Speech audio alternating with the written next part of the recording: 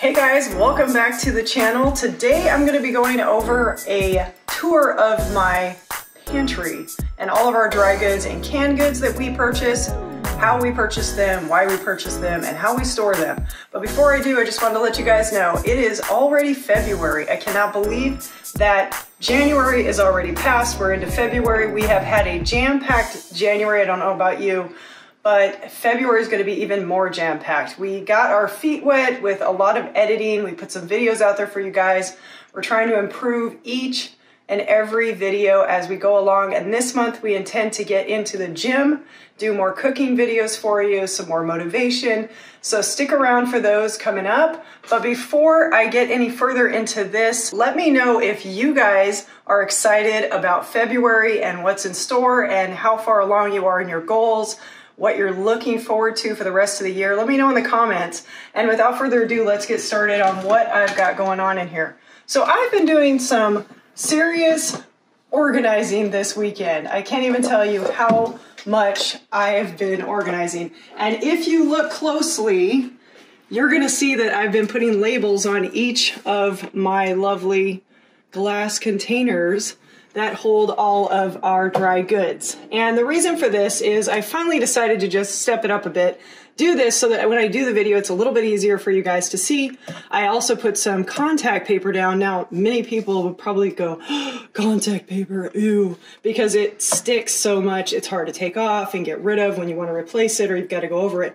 Well, I've got a hack at the end of this video, if you guys want to check it out, on how I put this in so that it's easily removed and replaced when you want to change out your color or you want just a different theme. It's pretty cool. So stay tuned to the end to check that out. And without further ado, let me get started on some of the things that you see here and where we buy them, and how we buy them, why we buy them.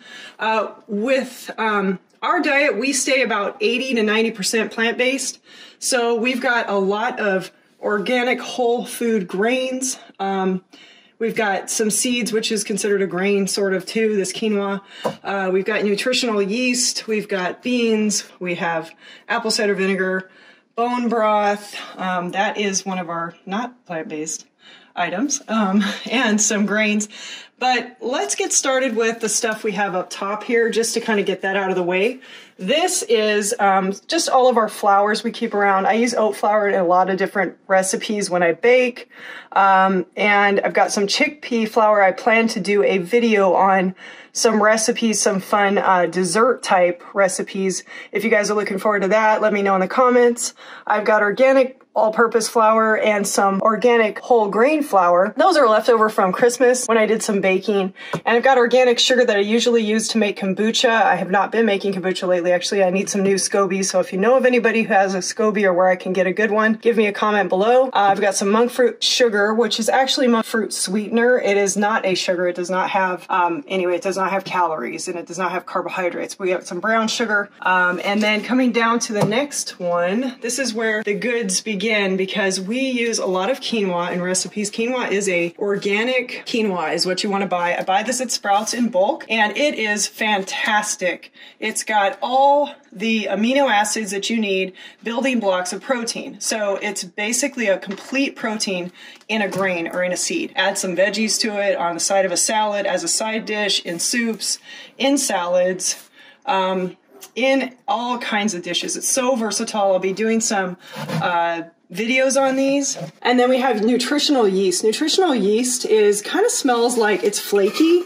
kind of like it's flaky, kind of like cheese. It smells kind of like cheese and people use it as a cheese substitute. So you can put it on top of popcorn. You can put it in soups like minestrone. You can put it on top of potatoes or bake potato fries and put this on top of them or coat them in it.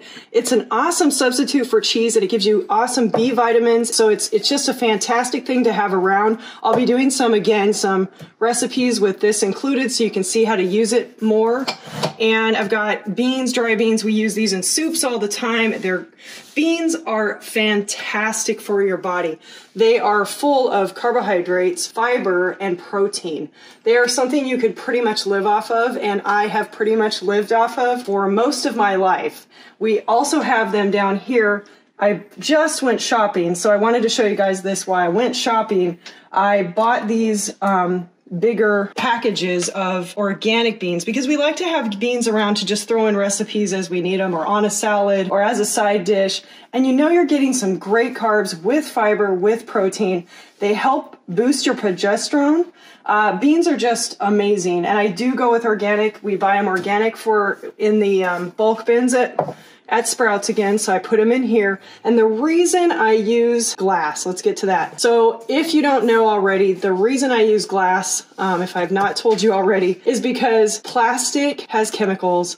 We have plastic all over all of our foods half the time, and it's either packaged in plastic, we have plastic wrappers, we are inundated with plastic in the world. So if I can buy something in bulk and I can put it right away in glass to protect it away from those chemicals while it sits on my shelf waiting to be used, then that's what I do, because anytime you can get away from plastic, we have converted pretty much our whole kitchen, the majority of the stuff we put our food in and use, to glass instead of plastic. These are the little things we use to buy our dry goods like beans and grains. And then these are the bags we use to get our produce most of the time. But I reuse those as much as I can. We've got some legumes, which are awesome, protein as well, and fiber. Again, your theme that you're going to see in most of the stuff that we buy is it's high in fiber. And the point of fiber is to lower blood sugars, is to help your blood sugars stay level. So when you eat something with a decent amount of carbs and you take away the fiber,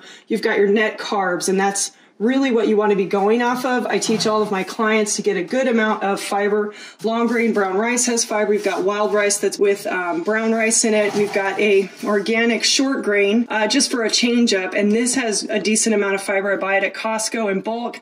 I gave some of it away to a couple different people because it's such a big bag and it's such a great deal. I've got some long grain white rice that my son likes, and just for a recipe and to change it up. We don't eat a lot of white rice, and we don't eat brown rice every day of our life, even though I've got quite a bit of it here. We've got organic popcorn because we love to snack on popcorn. Popcorn is awesome for you. It's got carbohydrates. It's got tons of fiber though. So it's great to fuel you up. It's great fiber, but you want it organic because there's so much corn out there that is now, unfortunately, genetically modified. And what's great about this is you can cook it in a little bit of high flash point coconut oil, so like a non-refined coconut oil, and it cooks up great. You only have to use a tiny bit of oil and you can make a huge batch. And there you go. You put a little bit of sea salt on it or a little bit of pink salt.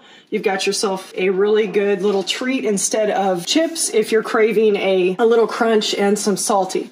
We've got organic oats. Oats are one of the highest pesticide, herbicide sprayed items there are. So organic is the way you want to go. This is a local honey that we buy of this lady. She is here in the Phoenix area. She's got quite a few locations, and she is an amazing beekeeper of like 19 years. So she's someone I trust. I've talked to her extensively about local honey and how well it helps with your allergies if you get it in season and you use it while things are blooming. This is the actual desert bloom honey. So it actually is from the bees that are pollinating all the desert bloom, so that the stuff that is causing the allergies, we just have like a teaspoon to a tablespoon a day. It kicks the allergies. It's awesome. It's antimicrobial, antibacterial, helps with the gut health. And speaking of gut health, we have bone broth. Another thing that's amazing for gut health. It has all kinds of amazing benefits with the collagen in it to heal the gut and to give you collagen that helps with your skin. It helps with your immune system. It has 9 grams of protein in 1 cup, and it's low in sodium. So if you look at the sodium, it's only like 95 milligrams per cup, which is really low for a broth. Most broths are higher than that. You can get some low sodium broths that are like that, and then we have a few processed things. Again, we stick with mostly 80 to 85% whole foods in our diet. So that means we stay away from the processed foods as much as possible.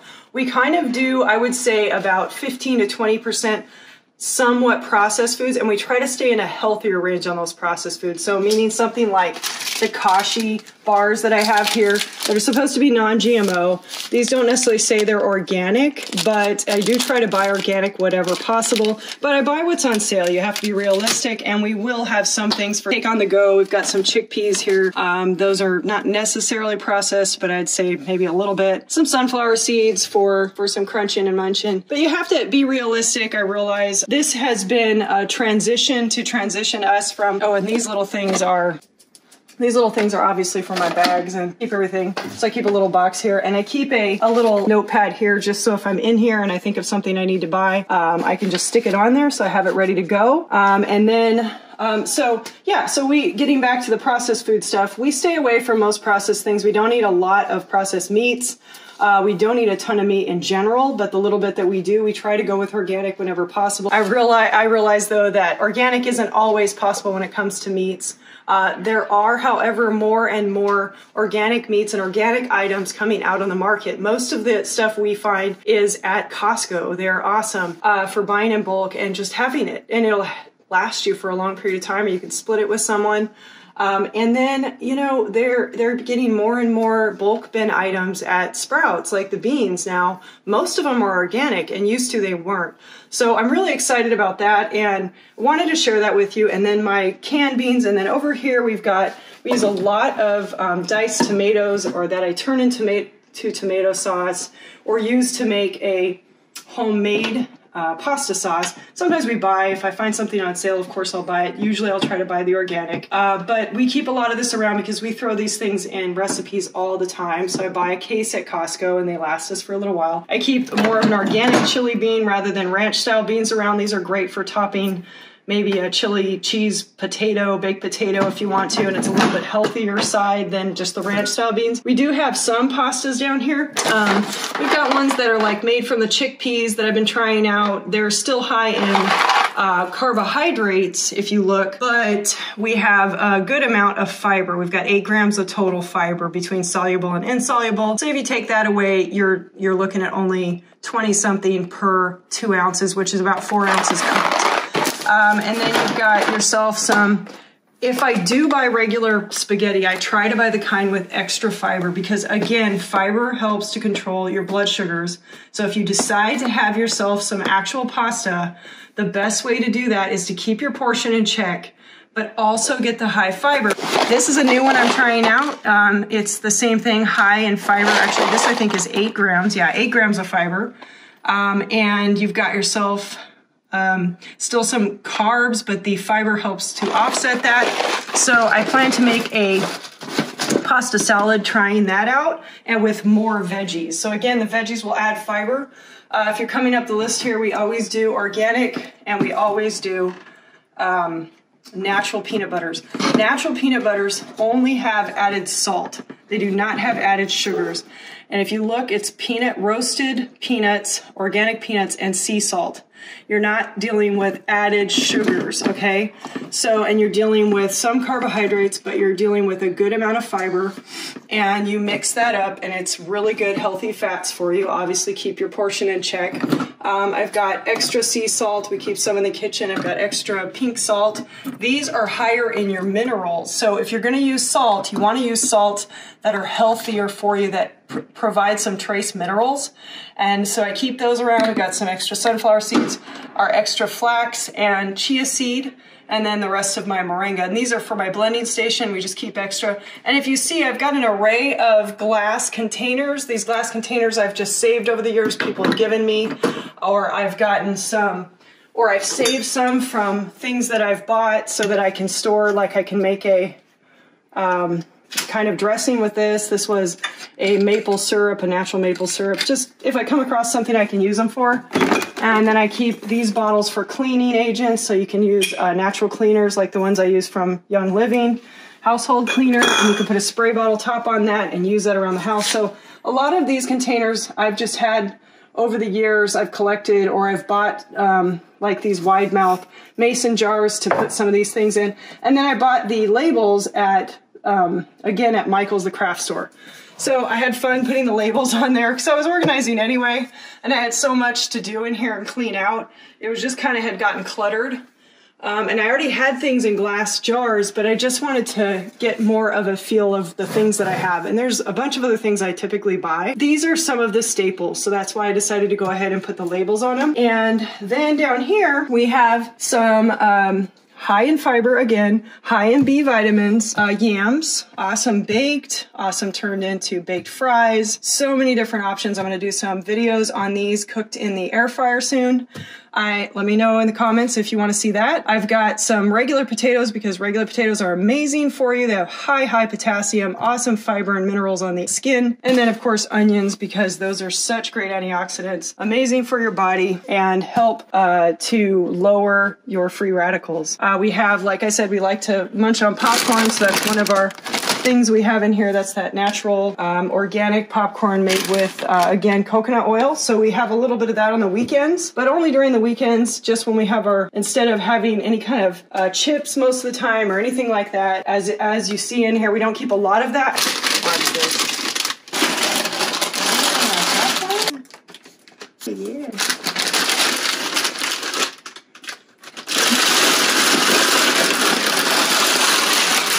And what I saved for the last was I wanted to bring to your attention, you've maybe heard of it before, or maybe you use it. If you're one of my clients, you for sure do. I can't say enough good things about apple cider vinegar, raw, unfiltered, organic. Apple cider vinegar with the mother. The mother means the stuff on the bottom there, that sediment. Okay, so that is where your probiotics and enzymes are. And then this has a decent amount of potassium per tablespoon, is 15 milligrams.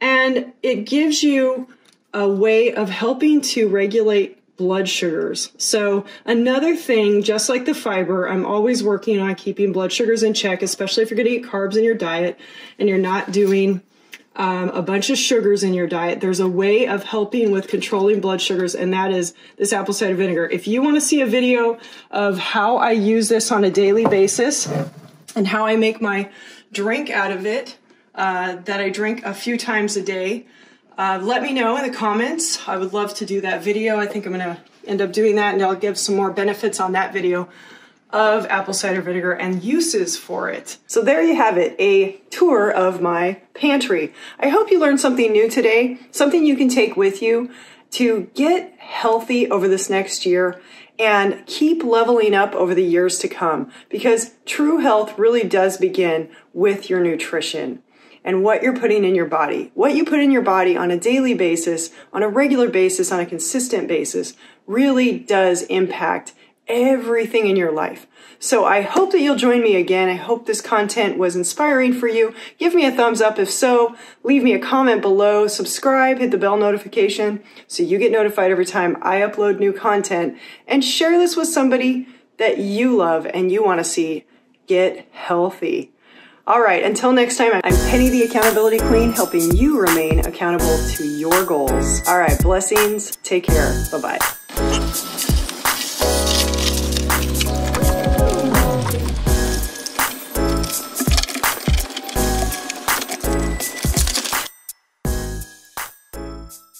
Okay, so I don't want to tack down the entire paper because it's so hard to get back up, and when I want to replace it, the reason I'm using this in the first place, I'll replace it often because it'll get messed up. And so I'm only going to tack down the front and the corners.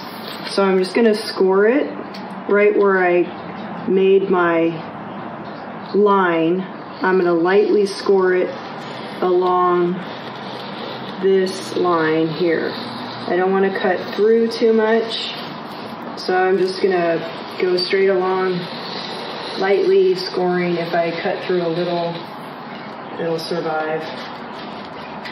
And then take this one totally off. And then we can get. So you want to start it, but not take it off just yet. And then what I'm going to do is cut a corner off. I'm going to score a decent size so that we can get enough of it to stick to tack it down on the back end.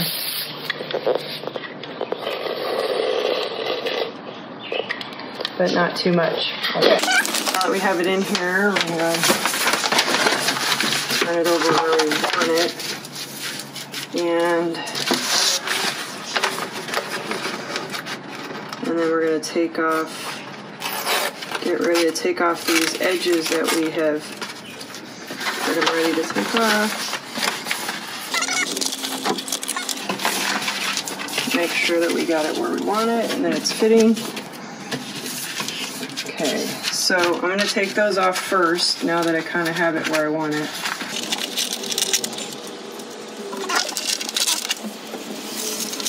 Okay, so as long as you don't press it down too much initially, you just tap the edges and then you work it once you know you've got it where you want it. So then you can even take a credit card or something of the sort and kind of really get it pushed on there.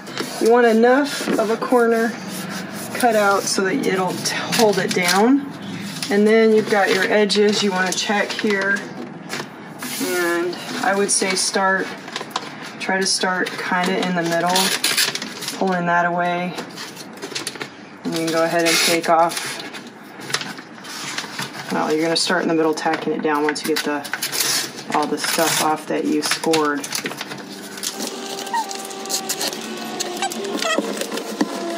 You're going to start in the middle and work your way out. And just go under, work your way over, making sure to pull everything tight. And there you go.